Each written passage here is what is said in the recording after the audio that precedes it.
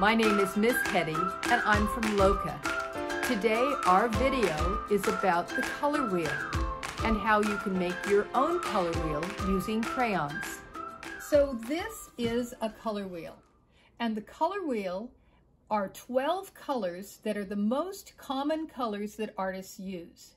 They're the colors that you'll find in a basic box of crayons. Well, the color wheel came from an important discovery from a scientist who is probably one of the most brilliant scientists in all of history. His name was Sir Isaac Newton, and this is a painting of him. Sir Isaac Newton was born in 1643, and about 300 years ago, he made some wonderful discoveries. He discovered gravity. He invented a very complicated type of mathematics called calculus. And he also discovered that white light is really composed of colored light. And that's what we see when we see a rainbow. And in fact, what he did is he took a piece of glass called a prism, and he used it to divide the light. You can do a similar experiment by taking a CD and putting it in the light, either indoors or outside, and you can see that it divides into the colors of the spectrum. Well, artists and printers of the same time took his writings and they thought, well, how can I use that with paint to understand how to mix color? And so this is a man named Boutet in 1708, and first he made a 7-color color wheel, and then he made a 12-color color wheel. And that's what artists have been using ever since. Probably you already know that there are 3 primary colors, yellow, blue, and red. And that if you mix your primary colors together, you get your secondary colors, your green, your violet, which is also known as purple, and your orange. Now, if you'd like to make your own color wheel, you can do this pretty simply. You'll need a pencil, a piece of paper, a set of crayons or of colored pencils, and something to use as a template. What I've used is a lid from a food jar, but you could use a small saucer or a plate. And what you're going to do is just trace it. Now I'm doing this vertical, but you'll do it on your desk. And now you want to put the colors where they belong.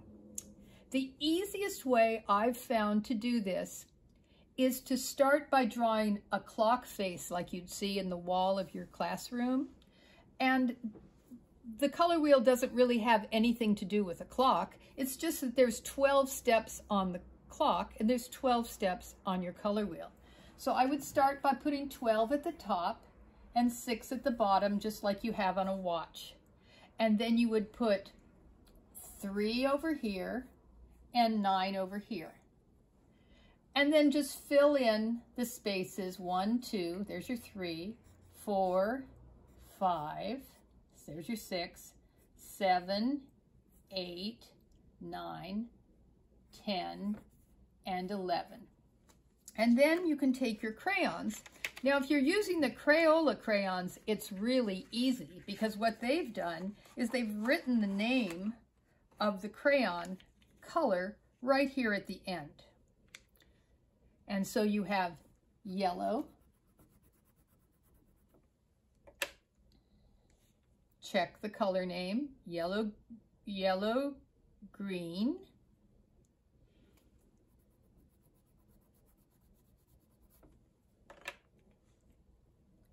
green,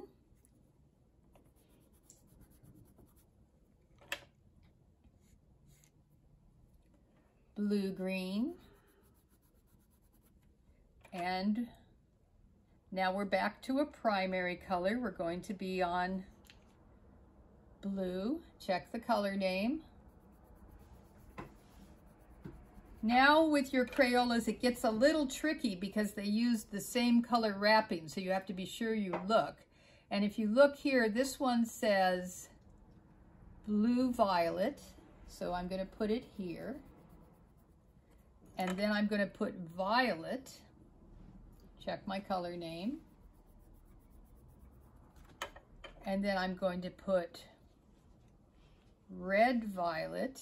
I'm checking my color name. And then I'm going to go to red. That's another primary color. Then I'm going to red orange. Then I'm going to go to orange. And then I'm going to yellow orange. And while I have those in mind, I might just write the names of the colors down here. So the first one we did was yellow. The next one we did was yellow, green. The next one we did was green. And while I'm doing this, I'm going to stop for a second. I'm going to put a P because that's a primary color. And I'm going to put an S because that's a secondary color. Then I'm going to go to blue-green. Blue. Do you remember what blue is? Blue is a primary color. And then I'm going to do blue-violet. And then I'm going to violet. And violet, or purple, is a secondary color. So I'll put an S. Then I'm going to red-violet. Red, do you remember what red is? Red is a primary color. And then I'm going to go to red-orange. Orange, remember what orange is? Orange is a secondary color, that's right. And finally, go to yellow-orange.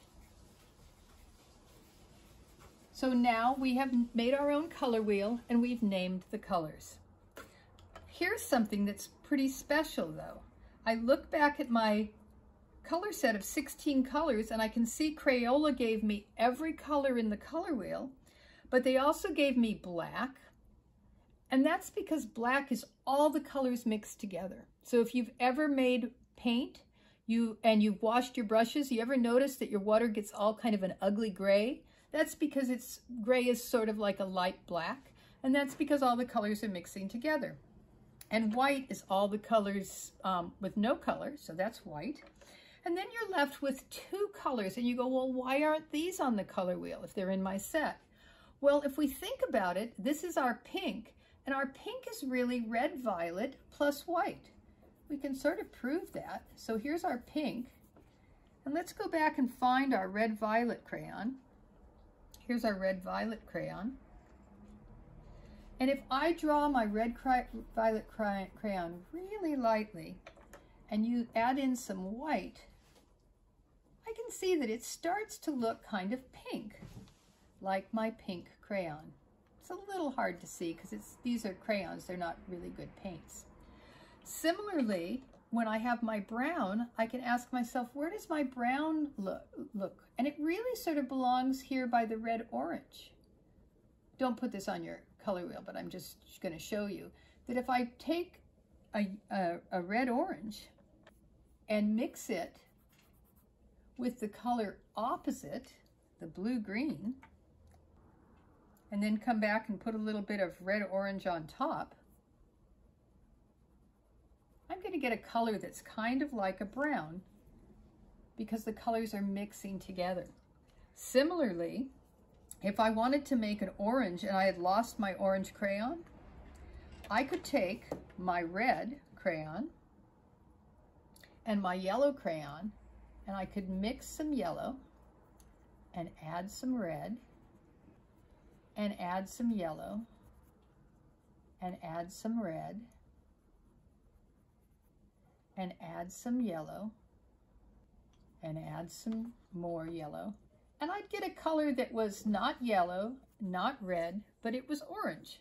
It wouldn't be as pretty as my orange, the orange that came in my set, but it would be a similar color. And that's how we can use our color wheel to understand how to mix our colors.